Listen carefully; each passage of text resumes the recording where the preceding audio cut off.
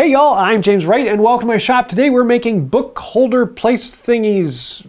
Let's do this.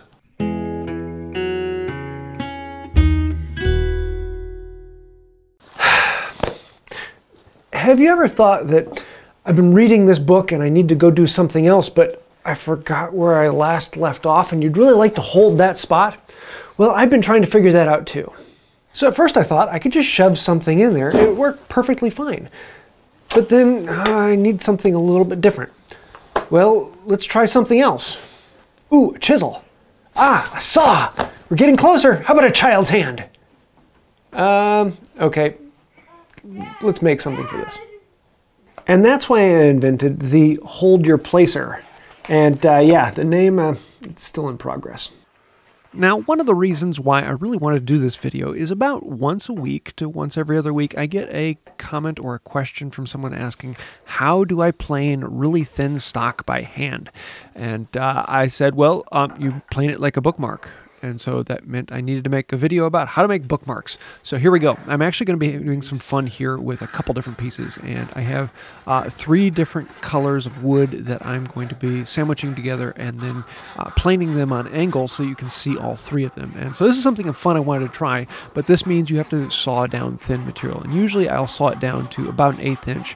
I put a mark on all of these at a little bit less than an 1/8 of an inch.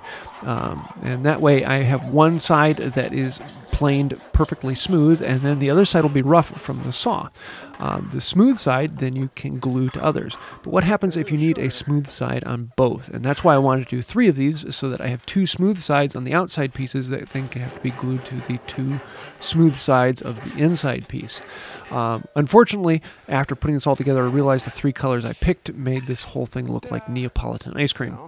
The nice thing about this is you can always do it with scrap wood from around the shop, and so making a bookmark is a fantastic way to use up those tiny little pieces of wood that there's nothing else to do with. Now, the big trick I like to use is double-sided tape, and it's one of those things that you have to take a few precautions to it because, number 1, it can hold too well, or number 2, it doesn't hold quite enough. And I find that the cheap carpet tape is sometimes the best. It isn't quite as strong and durable as the high-end tape. The stuff that doesn't have the fiber in it will hold well, but will still pop back off. So for this one, I've got that thin piece, and I took that down to about a 1/16 of an inch. And then these 2 outside pieces are a little thicker. And so I'm going to apply on epoxy, clamp it down in, and then I've got this blob of schmoo with 3 different colors on it. I want to shape that down and smooth out all the sides. The 2 sides are pretty easy because I can just plane those down. And I did make sure when I laminated them together that the grain was going the same direction. That makes everything so much easier. And because I was just doing these 3 pieces, I could take the time and make sure that they were. With the exception of the purple heart there, that has grain going in all different directions. Then for the 2 ends of this, we're just going to cut it down to length. Now, you'll see that the inside piece is a good bit thinner and the outside pieces are thicker, and I want these all to be about the same thickness. So this one is a thick enough piece I can just put it on a stop and plane it down until all 3 of them are roughly about the same. Then with this, I want to plane it on an angle. And so here I was doing a little bit of experimenting because I've never planed something this thin on an angle, but I figured I'd try it. Planing on an angle then would allow me to see all 3 woods as I plane through it. So I originally put it on here, and I had the stop on there thinking that would help, but I found that in the end, the tape was more than enough by itself, so I slid the stop down a little later. I ended up having to move it again and put it a little bit closer to the edge so that my plane could kind of hang off like this. For the first side, I'm rough planing it down until I see all 3 of the colors come through, and then I'm going to switch over to my smoothing plane and detail it down until I get this nice schmoo between them. I went a little bit too much on the Paduke, but that's okay. At this point, it's a little bit thick still, so I can still peel it off the tape very easily. The last time when you peel it off is the time we're going to have to be very, very careful. The tape is only good for 1 use, and so you're going to have to reuse it each time. With it flipped over, now I'm just going to plane it down parallel to the bench, and I'm really loving how these curls are coming out, but I'm just going to take it down to about a 32nd of an inch. And with this, it is just taped down to the bench. A 32nd of an inch, the stop really doesn't hold much of anything. The problem then comes, how do you take this off? And you have to be very, very careful with it. I'm going to work up one side and just get that up a little bit, and that will get me enough that I can actually get my card scraper underneath there, and that will let me hold this whole thing in place and peel it up. And very, very slowly and very, very carefully peel it up. Now, sometimes it comes off of the tape, and sometimes the tape stays on it, and so you just kind of have to work with it. In this case, the tape stuck to the piece, so that means to flip it over and peel the tape off, but it actually came pretty well. And I actually kind of liked how this one came out. I was not expecting the Neapolitan colors, but hey, that's the way it is. So we're going to do this again, but this time with just simple scraps. These are some other pieces that I have that were lying around. This one is about an 1/8 inch thick. It's a dark zebra wood, and they're pretty straightforward, and it's something thin like this. Just tape it down to the tape, to the bench, and plane it down. And I took it down to about a 32nd of an inch. Actually, I think on one end of this it was a little bit thicker, and I was planing to see how thin I could actually get it. This one peeled off a lot easier. But for the last one, I decided to really make it difficult on me, and I decided to go with curly white oak. And if you've ever planed curly white oak, it is an absolute pain. The grain goes every different direction, and so you have to take your time and do it with a good, well set up smoothing plane. So I've got this piece that I cut off of a project probably 5 or 6 years ago, and it's been in my scrap pile for a while. And one corner of it is almost the right thickness, and then the rest of it is a good bit too thick. And so I'm going to very, very thin and very, very carefully take off very, very, very thin shavings. When working with delicate grain, you're going to have to be careful because it's very easy for that tear out to then suddenly go all the way through the piece. And so any amount of tear out is an absolute pain. And this one I had to be very, very careful with how I peeled it off.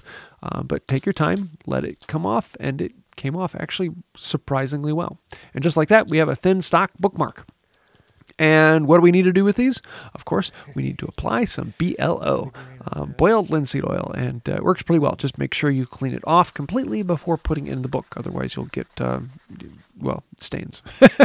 Before I put on boiled linseed oil, I like to hit it with some high grit sandpaper. This is 400 grit, and that loads really fine dust down into the grain.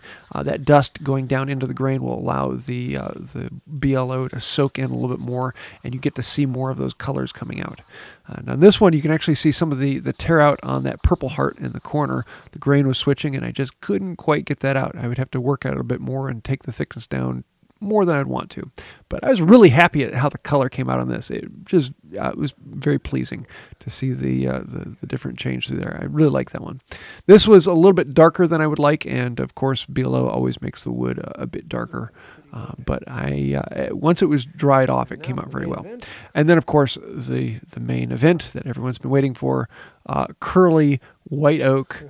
Oh, yes. That is just such a pleasing moment when that all comes through. And especially with something so thin and flexible like this, it was a lot of fun. So I'll let that sit on there, apply some paste wax, wipe it and polish it off, and that's it. I mean, I could do a little bit more of shaping them, but I didn't really need to. I really like these. I was very, very pleased with how they came out. And yeah, I might have to make some more of these. It'd be a really good, quick Christmas present. It really didn't take much time to plane these down, and I am very pleased with how they came out. So there you go. Happy. So there you have it. We have curly white oak, Neapolitan, and we have zebra wood. And I really like how these came out. Working with thin stock can often be very, very difficult. Making your own veneer is kind of a challenge. And sometimes it works really well, and sometimes it doesn't. And I like to show a couple different ways of doing it. I like using the double-sided tape method, though your mileage may vary. So yeah, have a little bit of fun with it. This is a good chance to try something really quick if you're looking for a really cool last-minute present. Christmas is coming up. These actually work really well, and I want to try some other things, especially like this one with laminating the 3 colors together. Kind of like how that came out.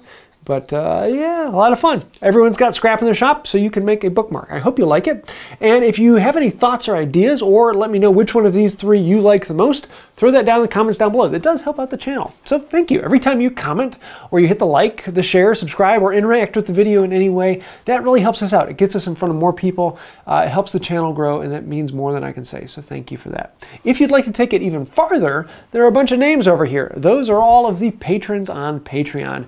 Without patrons, we wouldn't exist. We are sponsored by you, the viewer, and thank you. If you'd like to help out with that and keep us going, keep the lights on, and keep these videos coming, you can find out more about Patreon in the description down below, or click the little join button and become a member here on YouTube. We have special perks for both of them. So I think that'll do it for now. And until next time, have a wonderful day. Wait a minute, are you telling me someone else already invented the Mark Booker?